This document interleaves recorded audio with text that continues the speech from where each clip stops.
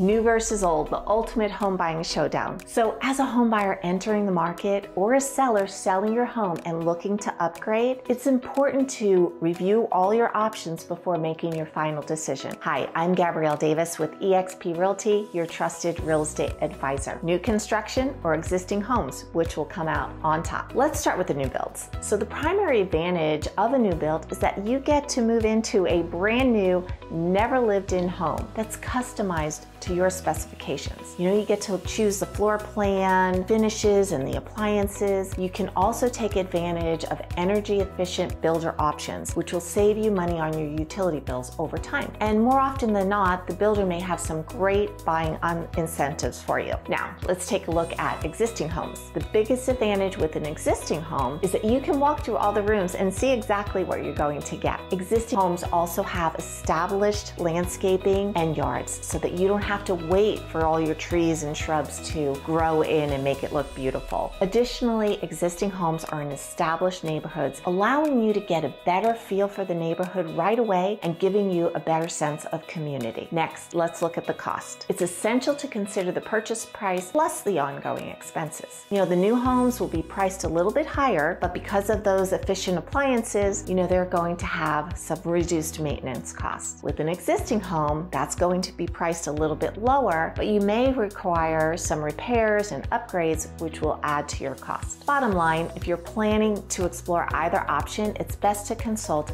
an experienced real estate professional. Feel free to reach out so we can help guide you through this important decision. Gabrielle Davis with eXp Realty, where we put you first.